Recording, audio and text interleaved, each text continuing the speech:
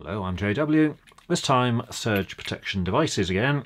Now this time I'm going to have a look at this thing and also take one of these apart to see what's contained inside and how these things actually work and how they connect to the electrical installation. Now these particular ones are cheap ones that came from China, only cost a few dollars, so of course that's why we got those, so we can pry them apart without wasting huge amounts of money on more expensive ones. But the basic principles, of course, are going to be the same regardless of whether it's this cheap one or a more reputable brand. Now, previously we had a look at surge protection and why you might want to use it, and this here is a typical example of the sort of thing you might fit into a consumer unit, or smaller scale single phase installation. We can see it's got three connections here: line, neutral and the earth or protective conductor at the bottom, so it does connect between all three conductors. As I said before, that is important because a transient overvoltage or a surge can occur between any combination of these, so line and neutral, neutral and the earth, or even in fact line and earth, so you do need to connect between all three. Now this thing basically comes with a outer frame like this, just clipped on the usual rail in your consumer unit, and then it has these cartridges which are replaceable in the event of these things failing, because these are not permanent items. They do wear out and become damaged as they absorb the energy from surges, and these just slot in here. Now in theory you can then replace these after a period of time, but these particular ones are incredibly difficult to get out of there without prying it with a screwdriver from the back, but nevertheless theoretically it's a replaceable component. Now let's just see how these things are actually connected. So we've got three terminals here, and wiring would of course go into these here. Just tighten up the screw on the front, so line, neutral and the earth on the bottom. So the line one here basically just goes through metal contact in here, so continuity there, but of course that does not connect to this one or anything down here. Neutral again is the same, so neutral there goes into this metal contact. Does not connect over there, and again doesn't connect down the bottom either. However, the one on the bottom here, the earth, does go through into here and also over here, so these two are linked together. The two at the top are not. So when you insert the cartridge here, so it's got a tab on the top and the bottom with the magic device in the middle, which we'll have a look at in a minute. When that goes in here, you're basically connecting that between the line and the earth. And then when you put this one in, that's going between the neutral and the earth.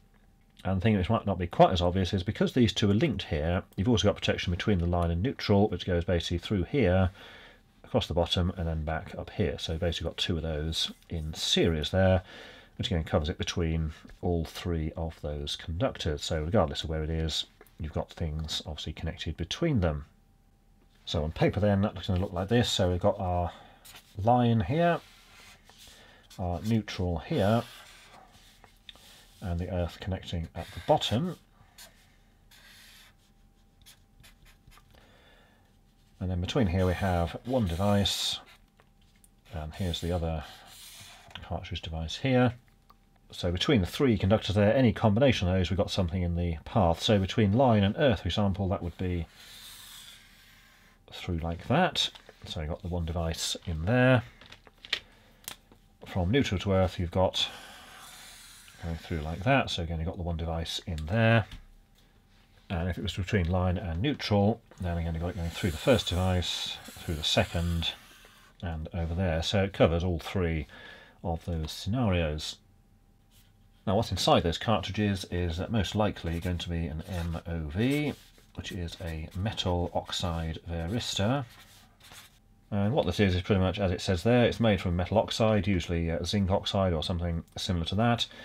And varistor is essentially a variable resistor. So at normal voltages, which in the case of this one will be the normal mains operating voltage, and it does actually say this on the front here, basically that's 385 volts, then it has a very high resistance. So normal use, very high resistance. And of course high resistance means no current will flow. So most of the time these things just sit there doing absolutely nothing and just basically appearing to be a decorative item on the front of the consumer unit. However, here's where the variable part comes in. If there's a surge or transient overvoltage, then at a certain point these things change from being a very high resistance to a very low resistance. And by low it means it pretty much becomes a short circuit. So what you get then is a very high current which flows through the device, and then the energy here is actually released as heat. So in the event of a surge occurring, very high current passes through here, and then this thing will heat up, and that's basically dissipating the energy rather than it going into the installation and damaging whatever's in there. And this is why these things don't last forever, because after they've absorbed a certain amount of energy and heated up a certain number of times, then the thing inside becomes damaged and doesn't work anymore. And on these it's got a mechanical indicator here which will change to red when that occurs to indicate that it needs to be replaced. Now you might think that putting a short circuit equivalent across the mains is not a good idea, but bearing in mind that surges or transient overvoltages, as we saw before, the word transient means incredibly short, and as we saw previously, we're talking in the region of microseconds or milliseconds. So although it is effectively putting a short circuit across the two conductors, it's only going to be there for the duration of the surge or overvoltage, which again is very short, so most of the time not going to cause any severe damage. However, it is necessary when installing these things to have some kind of overcurrent device. You don't just want to bang this directly across the incoming supply, because if something did go wrong in here and this ended up being a short circuit, say, all the time, an extremely large current would flow here basically continuously, and the thing could obviously melt, set on fire, or do whatever. So these things are always used with some kind of protective device. In this style of thing, it's usually a circuit breaker, say a 32 amp circuit breaker, in sort of series with the incoming supply there, and some other types might have a internal fuse or something like that. So although these things in theory only work and actually remove the energy for a very short period, it's certainly possible for these things to break and therefore go short circuit and set on fire or whatever. So generally you'd have a overcurrent device to protect those, and of course cut off the supply if that actually happened. So the general idea of these things is that it's installed at the origin of the installation for this particular type, so it just sits there in the consumer unit or whatever.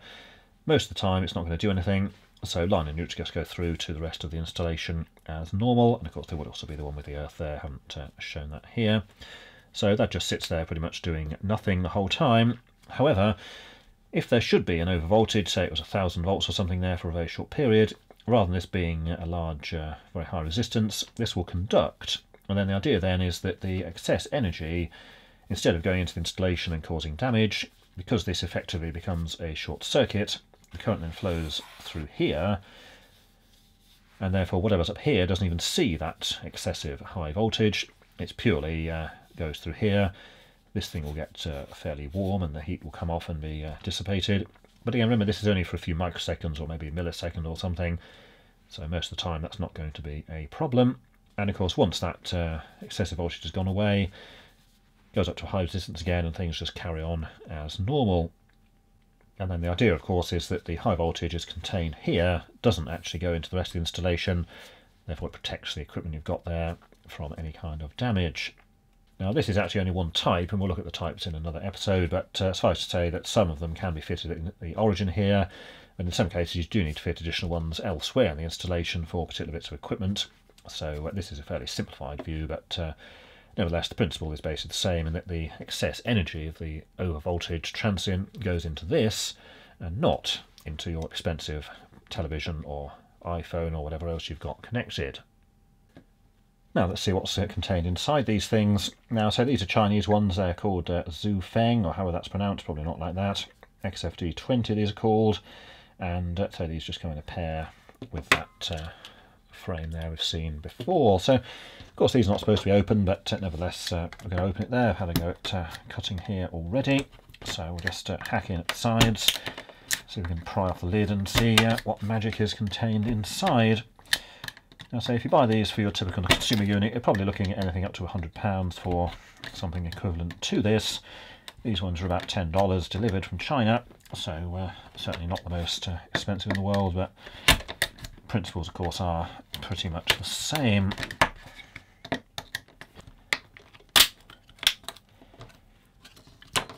So just busted off the plastic lid there, and then we can see what we have inside. So what we've got then, we've got the two connections at the top and the bottom. Those just slot into the frame we saw earlier. And from those we've got these braids here coming across to two parts of what's inside. And we also have this green piece here, which is actually the green indicator located on the front here. Now green on these is normal operation, and it says here if it goes to red, then because it means it needs to be replaced. Got a spring here, and then this metal piece in the centre here, which goes down inside. Now the metal contacts, as you can see there, just literally slot in there, so that's where your two connections will go. If we just pop out the green piece there,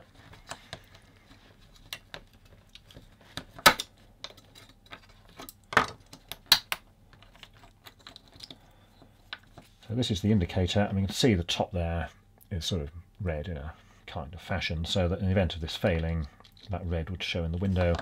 Not particularly well coloured there, but this is a very cheap one anyhow. And then the spring there would of course pull that down so that the red shows through the window. And what we've got in the bottom here is basically going to be the metal oxide varistor. This one is all potted in a resin. Again, it's just two connections there, one at the top here and one here, so that the current goes through there. That basically will then become conductive of a certain voltage, and then it will heat up and therefore dissipate the energy. And the way that this mechanical indicator works is that on here, this tab is actually soldered there. So if this thing, say, became short circuit and a huge amount of current flowed or it got damaged, this will heat up to a point where the solder will melt.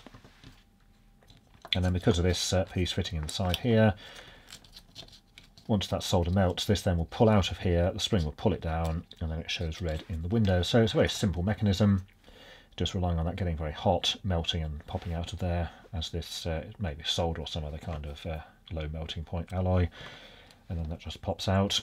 That of course breaks the connection between the two and disconnects it and avoids it setting on fire. And so normally you'd have a overcurrent device installed as well. So not a whole lot to see in here. So it's all potted in resin there, and it's also been flowed in afterwards. Metal oxide varistors are generally round blue items, but generally there's nothing to see in those either. It's just a compressed pellet of material with two connections either side. So that's what's inside these things. Certainly not a whole lot, and why some manufacturers sell these things for literally hundreds of pounds is really a mystery, but of course you'd have to ask them as to why their products are so expensive. I'll just put that piece back in, so that's your green situation there, and then it fails, the spring pulled it down, and then you can see the red appearing, although in this case the red is not particularly wonderful because they've only basically put a bit on the end there with what looks like a pen. So we could actually repair that by just increasing the amount of red there with another pen like that. So there we go, good as new now. Look, so what should happen is it's green, and then when the spring pulls it down it becomes red. But say these are cheap Chinese ones, so we don't expect these to be of the highest or even any quality. But that's generally the situation with that. And then the reason it's got the braids there rather than just direct connection is allow these things to actually move, because this here is the one that would melt. So of course you do need the this thing to actually be moving independently of the incoming connection, so hence it's got the braid there, so that can occur. And of course the other reason is just ease of manufacture, so they can just spot weld that on and then just slot in the actual connection in there like that, so they don't have a sort of a solid connection across there. It just makes it easier to assemble there in the factory. And then the lid goes on, and that's pretty much it. And in case you're wondering what sort of resistance these things have, in their default state, or when the normal voltage is applied, it's pretty much infinite resistance, so as if they're not even there.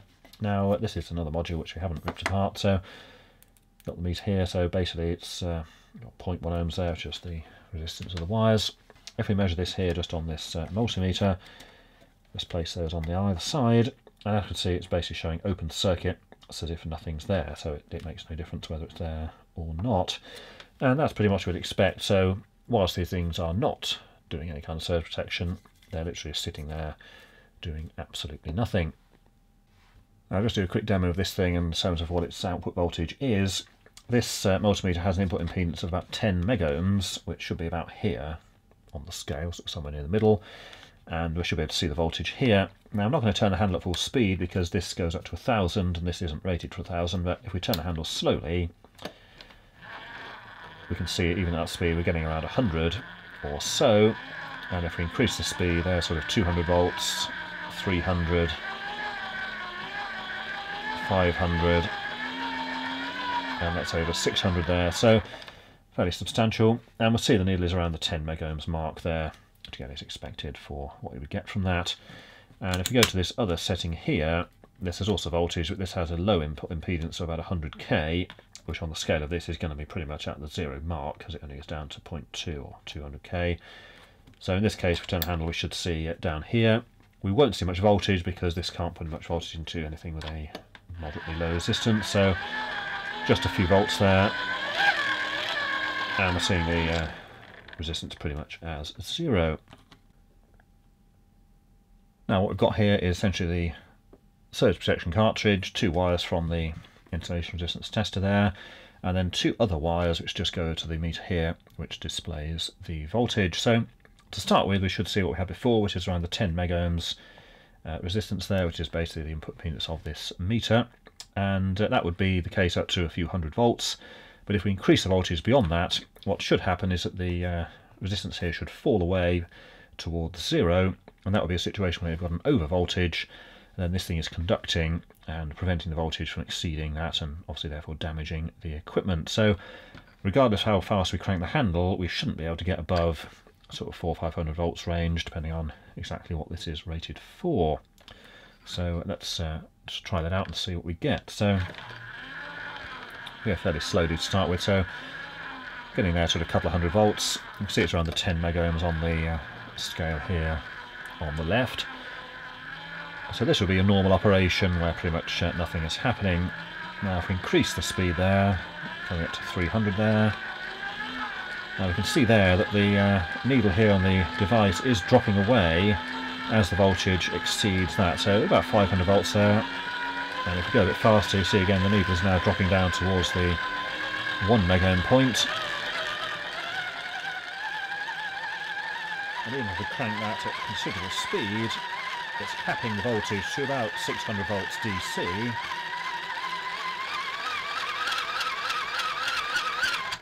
And we saw that the resistance was coming back down here towards 0, so that's basically what it should be doing. Now if we just disconnect those and just connect it directly, and we'll see again what happens without this in position. So if we can start slowly, see the volts will increase, and as we go faster, it's now gone out range of the meter, which of course is over the 600 volts, and that was going fairly slowly. So of course in that case it's allowing it to go way over, up to the full 1000 or so that this thing will support.